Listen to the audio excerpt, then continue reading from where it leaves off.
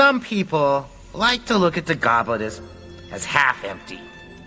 Me, I like to look at it as half full.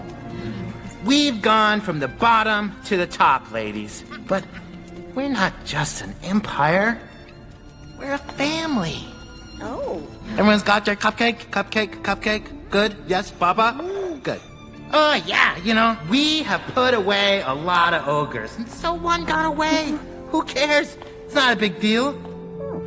Doesn't matter to me. It's not like it's the end of the world. Except, funny thing, now that I think about it, the ogre who got away is Shrek. And if he shares a kiss with Fiona by sunrise, well, it is the end of the world. Our world, my empire! But, as I was saying, I like to look at the goblet as half full. Yelling makes me so parched. Anyone care for some water?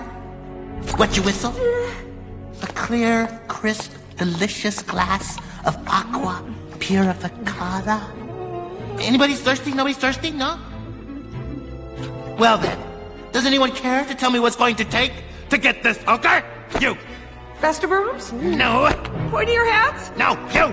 Maybe we could hire a professional bounty hunter? No! What a world! What a world! You know, actually not a bad idea. Baba!